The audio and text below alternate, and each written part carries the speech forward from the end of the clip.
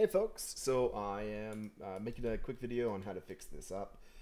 If you're running into this issue where you've built out your right arm after you've built your left arm and you've paired up, I'm going to hide the grid, you've paired up the all the connections, but your FK isn't working even though your FK-IK switch is set to 0. And switching it to IK with that one mode, it is working and we get rotation. But setting it back to 0, the wrist parent isn't working, even though everything else is. The wrist is not. So we need to square that up, and the reason being is I think it's just a glitch in why that gets disconnected this go around. Maybe because of the naming conventions with everything behind the scenes. But here is how to fix it if you run into this issue. We're going to go to Windows, Node Editor, and I'm going to show you kind of the process of how I found where this issue is at. And this in this field, this is a pretty vital kind of workflow to figure out some stuff. But this Node Editor is your friend. Works very similar to the Hypershade if you've worked in that a good amount. But I'm going to select this wrist joint, the one that's broken, and load it into my Node Editor. And I can do that with this button right here, input and output connections. So we can see all the connections that's going into this wrist, what it's connected up to, the elbows, the parent constraints, all that great stuff.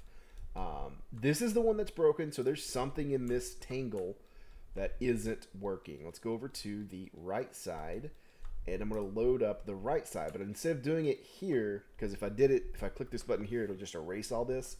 I'm going to open a new tab and load it over here. That way I can go back and forth between these two tabs to compare them. Now, Maya will randomly lay this stuff out. So if I go back over here to the other wrist and say load those back in, if I just keep clicking that, sometimes it just loads it differently. So don't worry about the organization of this. And you can move these around, these boxes, which is actually that left elbow joint. It is connected to stuff. But don't worry about, again, don't worry about the positioning of all this stuff. Just don't disconnect these lines because Maya needs that. That's how it associates all of these connections behind the scenes. So this is, what I have here is the left arm, which is working properly. And the three kind of things that are disconnected here, I'm going to pull up. It's going to be this wrist.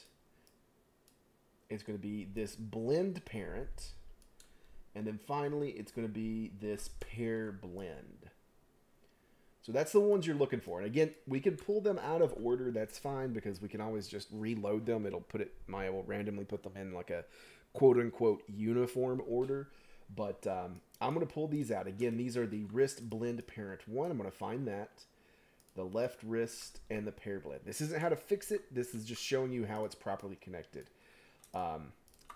We can hit 3 on our keyboard to open these menus up to really see what's connected in here. It's like opening the hood of a car. And I want to pay attention to how these 3 are connected. So this blend parent, this line is leading down here to that blend parent 1. And that's the input. On the left side of this column is the input. So the output of this blend parent 1 is leading down to this blend parent 1 here on the wrist. And this, the output of this, is leading up to the weight input of the pair blend.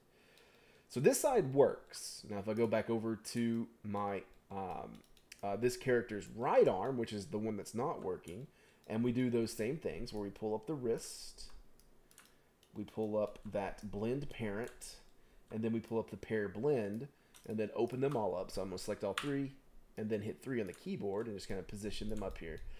We can see this blend parent output is heading all the way down to blend parent 1, but you can see it's not connected. Like this output, there's nothing here.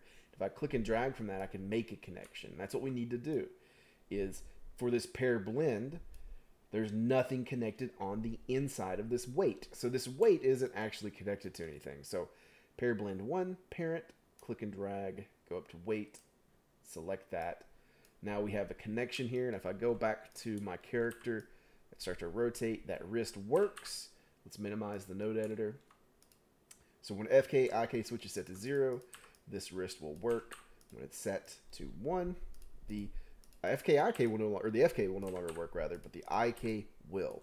So it's really as simple, quote unquote simple, right? Where did the node editor window go? Windows node editor, there it is. So it's as simple as just going in here and connecting those up. And again, the order of operations here is load this right wrist in, find your wrist, find your blend parent node, and then find that pair blend node, and make sure that they're connected. The output from the wrist blend parent 1 is going down to the blend parent 1 on the wrist, and then that blend parent 1 is going to the weight of this pair blend 2 node. And then everything will be connected and working properly. You can see this is already kind of like talking back to the wrist, all that great stuff. So again, a little advanced kind of a fix there, but that's how to fix up this issue. Set that back to 0 and that'll be working. Hope that helps, and feel free to email Autodesk and curse kind words. Don't curse at them. That's bad advice. I'm an instructor. Don't do that. All right. See you all in class.